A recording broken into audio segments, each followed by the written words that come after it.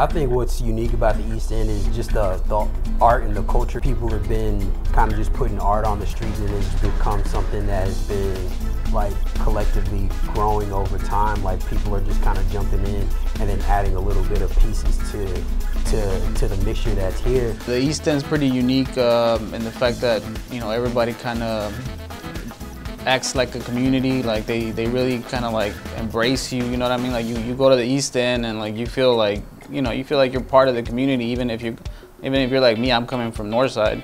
I think the Green Line has really helped the community. I really enjoy the people that come out to the Harrisburg Arts Museum and, you know, places like that.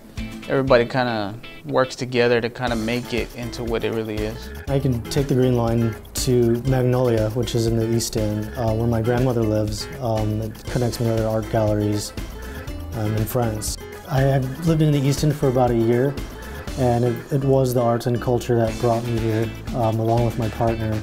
So to be able to do that, do something I enjoy, and spend my time, it means a lot to me. With the Green Line, it's pretty much how I get around, and I use it to get around for work, and I meet with, in the context of art and design, clients and other artists to collaborate with. Coming down Harrisburg, you can hit up so many places. There's a Houston Media Source also, which is a local public access channel.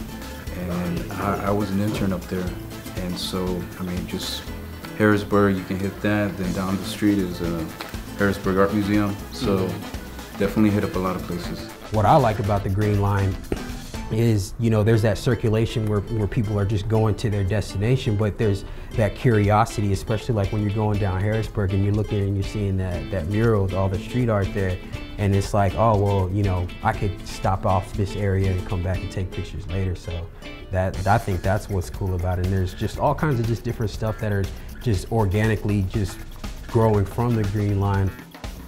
I ride the Green Line to stay connected to the East End. Check out my artwork for the Houston Metro Green Line. Donde es una línea con miles de conexiones.